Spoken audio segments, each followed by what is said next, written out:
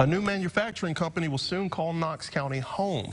Skill Precast LLC says it will invest more than $2.2 million into the county. It's expected that the move will create up to 15 jobs in Knox County. The Indiana Economic Development Corporation will invest up to $150,000 in incentive-based tax credits for Skill Precast. Now, Skill isn't new to southern Indiana, as they've completed other jobs in the area for the past 20 years.